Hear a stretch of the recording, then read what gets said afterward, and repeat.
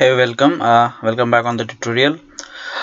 Today I will be explaining how we can use a data loader for the Upsert operations and what basically is Upsert and why do we need that. So I'm assuming you have already developed an account for Salesforce or your sandbox or production org. You simply have to go on at setup menu and search for the data loader. So here if you can see in the data management section there is a data loader setup. You can download it and you install on your system. Once the data loader is installed, it would look like this when you will launch it. So this is a setting page for data loader. Here you can say that in what batch you want to insert your data, and recommended is not always normally 200, but if you want you can enable bulk API, and the time you enable bulk API it will become 2000. So you have overall control for the batch size in this setting, and then you have to set up the value here saying that data loader should be connected to the production or to the sandbox org. And then one important thing here is, like, let's say you are uploading thousands of record, and after few thousand, let's say data loader stopped because of the network connection or something. So this is very useful feature. So it tracks your last data loader session, that how many records were successfully inserted. So you can use this value to continue or resume your data loader from the last location. So that's quite a useful setting here. Now another setting we have is, like, if you are connected using a proxy, you can enter all the information about your proxy host, username and password. If you want to insert a blank value or the null value, you should check this checkbox. So these are all related to the data loader settings. So I assume you already know it. Now let's go back, that why do we need the upsert operation.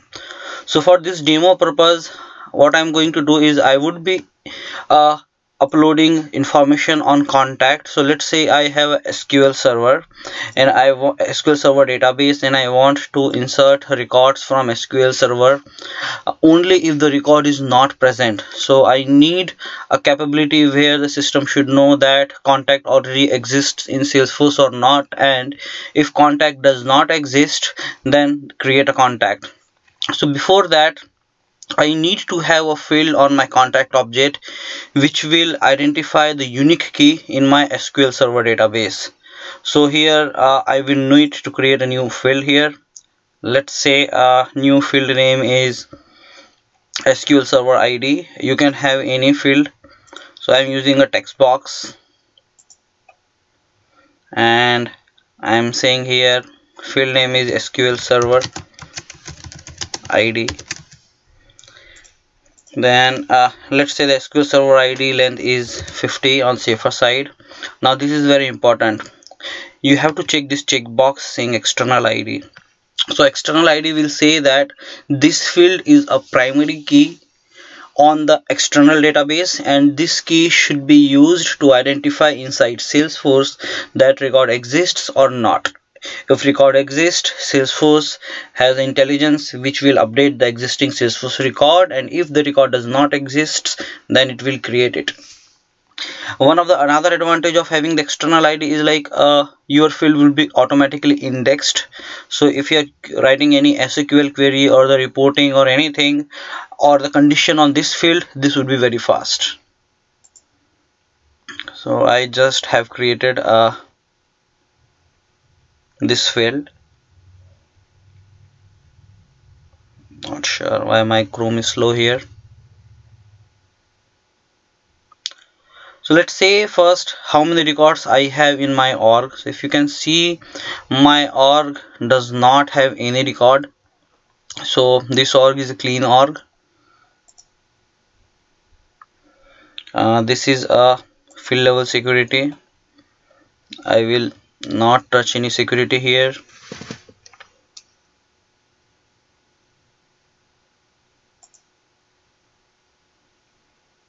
Now in the meanwhile, this is my CSV file which I am going to upload in my org, and this is a SQL server key. If you see, every record has a unique key. So I want to upload the CSV file in Salesforce, and if this record exists, it should update, otherwise it should create a record. So if we can see, there is no record in my org, so basically it would create a record in my org.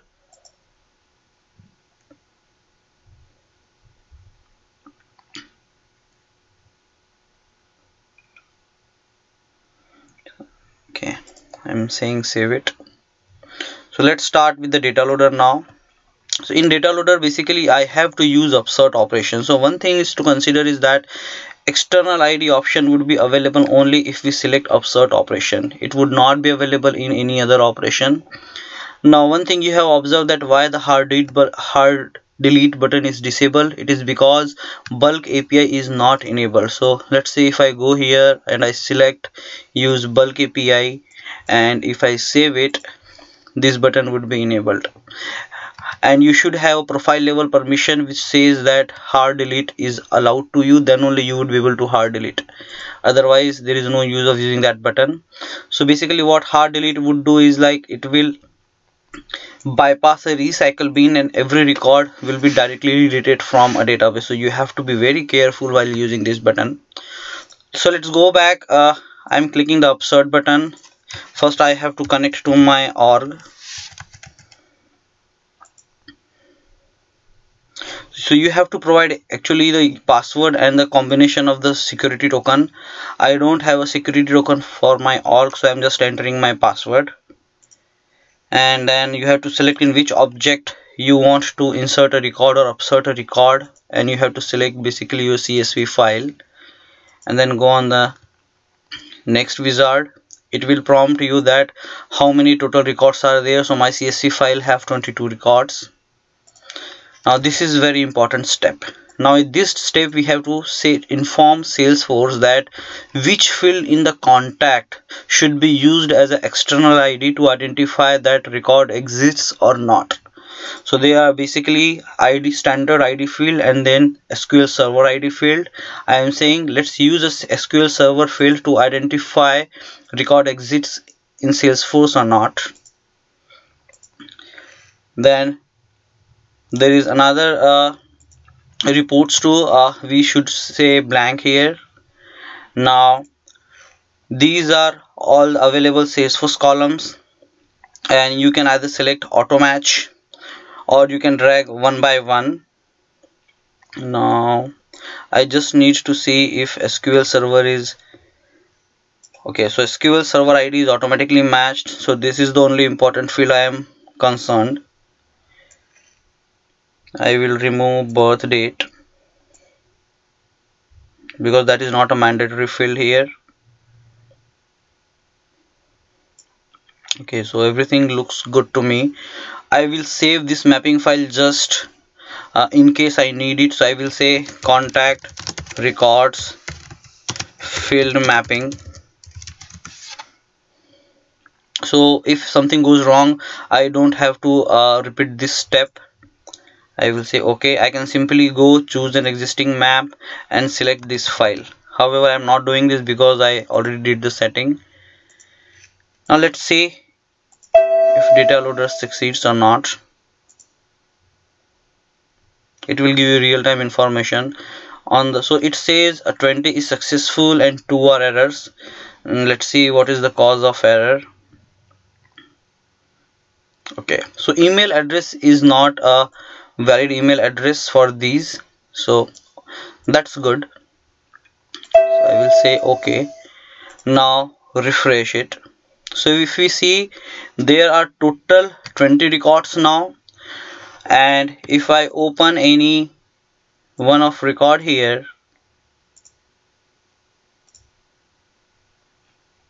it says SQL Server ID is 8 and all the informations are here. Now we already have a 2 record. Now let's try to update this record. So basically I again have a 22 records in my CSV file. If upsert works fine, it would become 20 plus 2, 22. It would not become 20 plus 22. So it should not become 42. It should update existing 20 records and it should insert 2 record. So I will go back on my data loader. I will again say upsert. I will select contact. I will select same CSV file here, and it again prompts me that there are 22 records. That's fine. Which record should we use to see that field exists or not? The external ID field is SQL Server. That's fine. Go ahead. I don't want to upsert any parent object here, reports to, so keep it blank. Then I will choose existing map. Now only thing I have to do, so this is the same mapping file we used on previous step. I will go again and I will say everything is fine, just remove the email field because email field is not correct field. I will say okay, go ahead and try the operation again.